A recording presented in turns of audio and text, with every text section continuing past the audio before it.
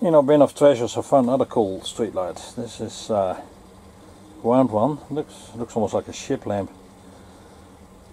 It looks pretty good. I can't see any make on it, but I will analyze it. Just the wire's been cut off. Not sure if it works, but I like it. It's very cool, so I'm gonna open it up and document the device and see if I can get it to work. This lamp opens actually quite easy. First imbus key I found, or Allen key you guys call it here, fitted straight away, so we're gonna take the lid off and have a look what it reveals inside. I doubted that the LEDs are faulty, and then we can modify the LEDs to suit the purpose. Oh, that comes off easy, it's not even glued on, that's good. The hood off.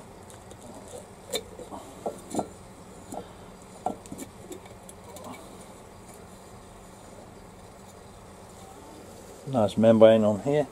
That's pretty good. And now we've got here. I'll get the camera up a bit better. Stand by. So the LEDs are underneath the top of diffuser of Fresnel lens. So we'll see when we open this device up how we can see what screws are it. It looks like Phillips or something like that. So I'll try that out. Oh, they come out easy, that's good. Take these two screws out. Good thing is when you take things apart, put marks on it. Which I'll do. I'll put a little mark here. It saves you dramatizing when things have to go back together and they don't line up for whatever reason. Because manufacturers like to make things difficult sometimes. Well, the surprise is amazing. You look at this, you think big LEDs, and you take this diffuser off and they're tiny little LEDs. Absolutely minuscule. No worries. And the other side of this device is, yes, a pure Fresnel lens device, I think. Yeah. It's really cool. Look at this in front of the Roadster. Oh, that looks really nice. I love these lenses. You can see some more on the skip. And all these chips are just a couple of screws there, so I'm going to take that apart. The screws removed. And the LED plate. Just aluminium, so I go straight onto the heatsink. It looks like the wire's going in there, so all the electronics are supposed to be in this little arm here. It probably popped. We'll see. We'll take it apart a bit further and analyze it. Well, this thing appears to be a WE-EF. Some data on there, and then MP177774A4. And the LEDs, the tiny LEDs, they've got all their own driver transistors on them as well.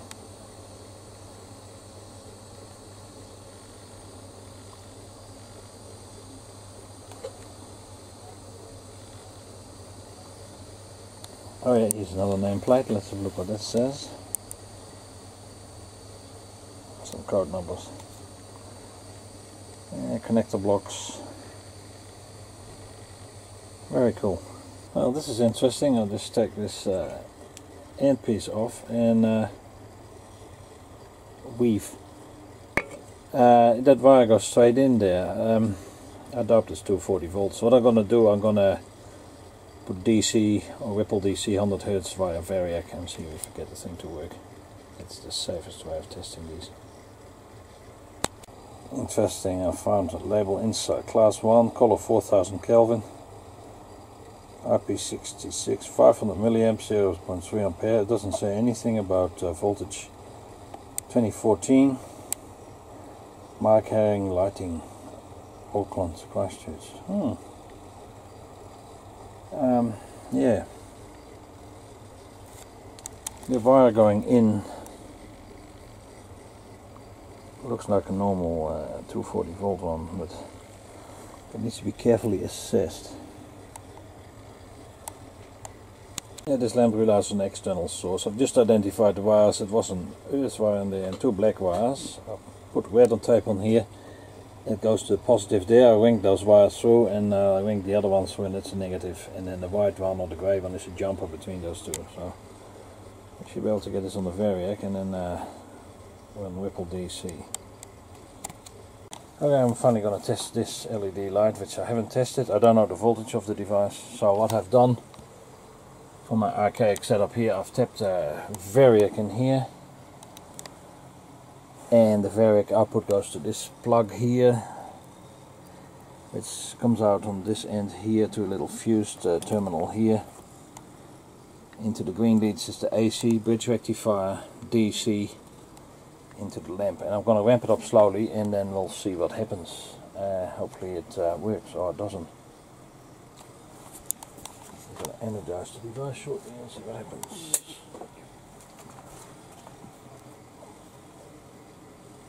$15 volts, so going slowly.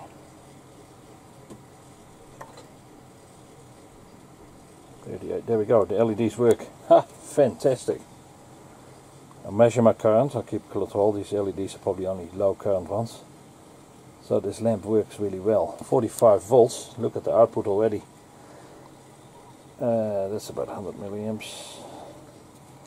So this light, which I just found, is nothing wrong with it. There's one LED out, not too worried about that. Typical wasteful society we have here. I'll put the diffuser in, 46 volts the device works. It does 27 watts minus, say 20 watts. That is very nice. Let it stabilize for a few minutes. I'm going to insert the diffuser, see how that's going to work. Where was that center mark? What I put? Oh, yeah, there it is. Oh, that's very nice.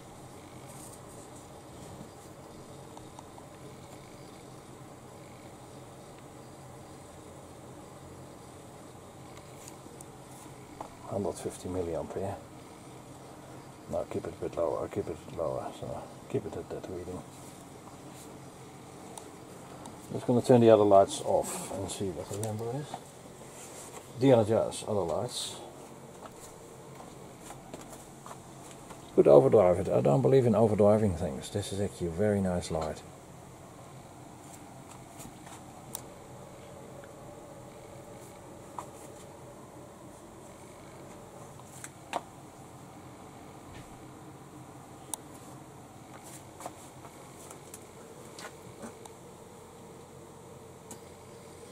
So again, with everything, don't overdrive things. I probably could put more current through it. Oh, it sits somewhere on the nameplate. I need to analyze it. But yeah, this is happy. I'll let it cook for a few minutes. That meter is hardly recording it. 29 minus 8, so that's 20 watts, 21 watts. So that's really good. Look at this old meter here, that's slowly turning as well. Cool, happy. Just rereading the nameplate, 300 milliamperes, so that's the load. I don't like that, so 150 milliamperes enough. So I've got one dead pixel here, I can live without that. 38 volts is about when they start coming on. And 40 volts, 41 volts, current is hardly going up, and there is a curve when they start going up here. 44 volts, intensity goes up and the current is starting to jump up, so it's really critical. Because in a couple of volts there's a massive increase in brightness and current, of course. 120 milliampere. So testing these, yeah, 37 volts here. Just a simple bridge rectifier will do, and this is just an old 5 amp variac and does the job. It converts, give me full voltage from 0 to about 270 volts AC. Over the chip lamp I cobbled a simple power supply together, 680 nano, bridge rectifier, 100 ohm series resistor, and just driving the chip lamp, and it works really well. I'll just turn it on.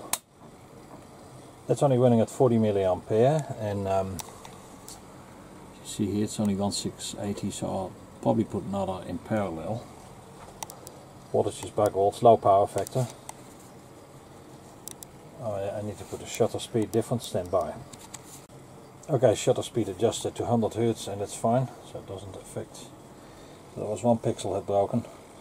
So yeah, this one's really good. I'm gonna put another capacitor in parallel, so make it 2 680s, that's about 1360 micro, and I'll get the current up a little bit. You can hardly see the ammeter move here too if you look at this. Turn this off. And wash this back all, so yeah, 3 days. Okay, parallel capacitor is made. Lamp is going a bit brighter, a bit brighter. 80 milliampere. Yeah. On the analog meter it's about in step with the digital meter, 80 milliampere, so that's good. So there's no need to have these LEDs on full power, so yeah, so you can rather run them under lower current. So current limit, these capacitors need a 680k quarter watt resistor for bleeding when the device is de-energized. And a quick look at the meters here, so they all seem to be turning over very slow. And there we go, de-energized device.